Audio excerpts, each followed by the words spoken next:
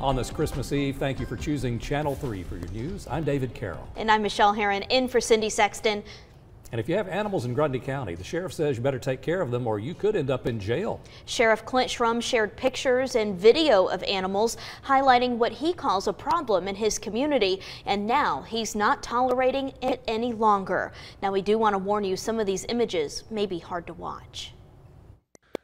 We're just gonna start loading folks. I mean, that's the only answer for it. Sheriff Clint Schrum wants to tackle animal cruelty in Grundy County. He posted a stern video message last week on Facebook saying it's the law to take care of your animals.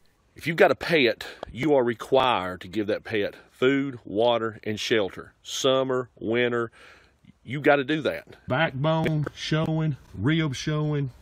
In the 8-minute and 30-second video, the sheriff showed this black and white dog found in Tracy City.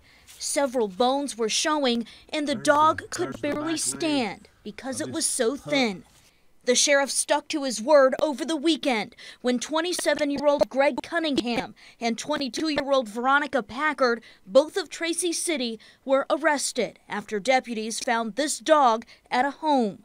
It was very thin, and several bones could be seen in pictures shared by the sheriff. Those animals feel just like you feel, and they starve just like people starve, and so they need to be protected for sure.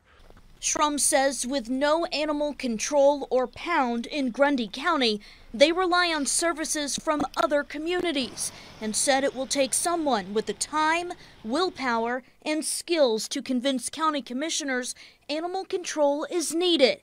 Until that happens, the sheriff is doing what he can to protect animals in his community.